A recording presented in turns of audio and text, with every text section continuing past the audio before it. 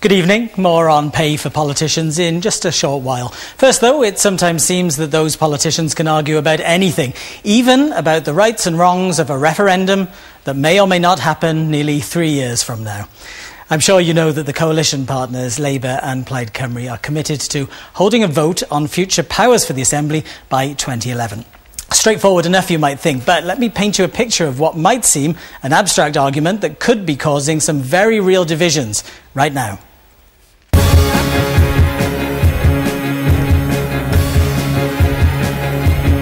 It's a row that's sometimes as difficult to grasp as the most abstract painting. It's about whether or not there should be a referendum on turning the Assembly into a full Parliament, and whether or not that vote takes place in 3 years, or sooner, or later. Well, it may seem abstract, but it could cause deep divisions within the two biggest parties. Painting a picture of unity, the One Wales document ties Labour and Plaid to a series of commitments as part of their coalition deal. Chief amongst those commitments is a promise to hold a referendum on giving the Assembly similar powers to the Scottish Parliament and to campaign for a yes vote at or before the end of the current Assembly term. Well, that's 2011. The parties have already set up the All Wales Convention to try to pave the way for that referendum, but there's a possible get-out clause. The parties say they'll also bear in mind what the public thinks.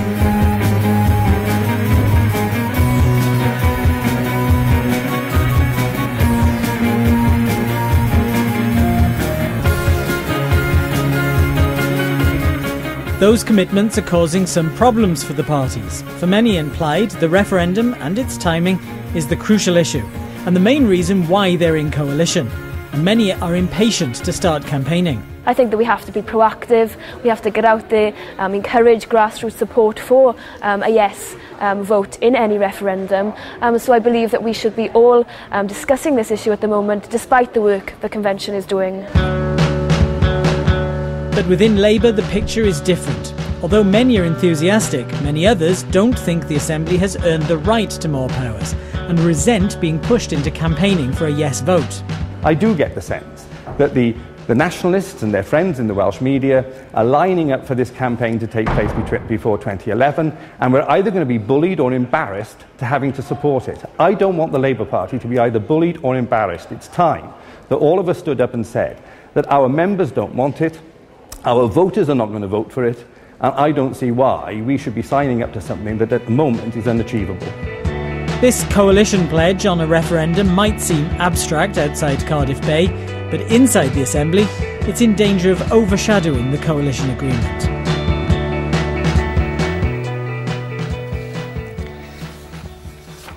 See, we do have an artistic side. Well, we don't. Thanks to our artists, Sarah Price and Llanyshian High School, for their help. I'll turn my attention to Labour again in just a minute.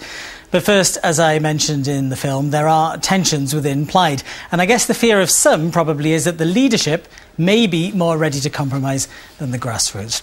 I've been talking to one of the party's most senior figures, the Llanelli AM, Helen Mary Jones. Well, that's the deal. I mean, that's the deal in One Wales, that both parties, and we must remember it was unanimously supported by both parties, rank and file. That's the deal, and that stands as far as we're all concerned. There is a level of pragmatism in your party. I mean, I'll quote from something Ian Wyn-Jones, your leader, said to me: nobody really, when you reflect on the decision, would say, let's have a referendum if we'll lose it. That's saying that there's room for manoeuvre. Well, I think, obviously, were the One Wales Convention to come back, the All Wales Convention, and say, you are really not going to win this at this time, it would be absolutely foolish. But I expect, and the party expects, and the evidence is showing, that the more that the convention does its work in explaining how things work, or rather don't work now, the more likely people are to move to a stronger yes position. So I'd still expect it to happen, but nobody would obviously want to have any referendum that we were definitely going to lose. You have to be ready for that public support not to be there. At the moment, it's something like 46% say they would vote yes in that. Well, I think the overall trend, if you look, it's about 50% who are saying clearly yes, but you've also got a substantial number of don't knows, and the task will be, first of all, through the convention, through raising people's awareness, and then when the time is right for a yes campaign, through the yes campaign, to turn those don't knows into definite yeses. The system now is so difficult to defend that I'm really confident we can do that. You raised the don't knows. According to the polls, the don't knows were quite low, around about 6, 7, 8, 9%. Now they're up about 22. More people are becoming more suspicious of this institution. Well, no, that's not what's happening, of course. What's happening is that people who were saying definitely no are moving into the don't know category.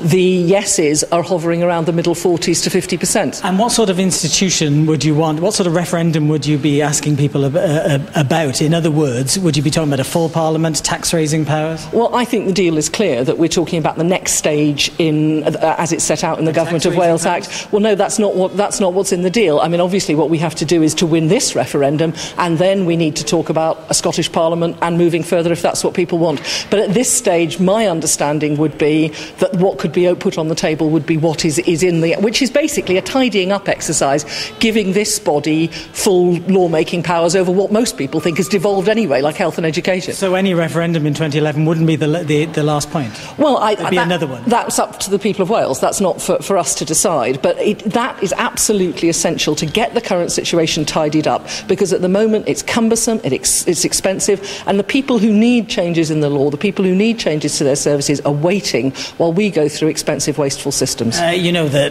times are difficult. People are worried about the economy and all kinds of difficult, real, everyday issues. Isn't it difficult to make the case for a full lawmaking parliament at a time like this? Well, interestingly, you might have expected that to be the case, but if we look at what people have been saying in the last couple of weeks, trade union leaders, the head of the CBI in Wales, all saying the government in Wales is doing everything it possibly can, but there are things that it can't do because it doesn't have the power. It's the government in Westminster that's letting us down. I think that because our government is responding so effectively to the crisis, we could actually find people's views that the Assembly needs more powers strengthened, because our government is on their side and the government at Westminster doesn't seem to be. It's in the coalition agreement that you refer to. Some people have called it a deal breaker. If it becomes apparent that it's not going to happen, is it the end of the coalition? Well, that's not an issue. Both parties signed up with full support of our grassroots members. But we know there are grassroots Labour people who really won't campaign for a yes vote. Well, the government's committed to campaign for a yes vote, and that stands as far as we're concerned, and I don't see any sense from within the government here that that's likely to change, or that there'd be any question of any deal breaker, because the deal stands. At what point would you, as a supporter of this referendum, as a supporter of more powers, at what point would you give up on it if you saw that public support wasn't going to be there? Well, we're not going to give up on it. It's the absolute right thing to do, and it's the right thing to do because the current system doesn't work for the people of Wales. It's not about my opinion or even about Plaid Cymru's opinion. It's about what works to protect and support the people of Wales in this difficult time, and the current system doesn't. We need to sort it out. Well, let's turn it round a bit then. We've talked about the kind of support that you think is there. Why not have the confidence of your awareness of that support, if it is there, and start campaigning for a yes vote now? Well, I think there are two levels of campaigning for a yes vote. First of all, we've got the convention doing its work, and I'm looking forward to that going up a gear in the new year. It's supposed to be a yes campaign, though, isn't it? It's not a yes campaign, but it is an information-giving campaign, and my experience is the more that people understand about what's going on now, the dafter they think it is, and the more likely they want to have change. We now need, and it's happening, grassroots building links, beginning to campaign on the ground, beginning to make the case at a local level. I don't think myself that it's time for a national yes campaign, because that's going to be running for a very long time, and I think there's a risk of boring people to death, to be honest. But I do think we need to be building those links on the ground, and that's of course what Bethan Jenkins and others are already doing. Hello, Mary Jones. Thank you very much. Thank you.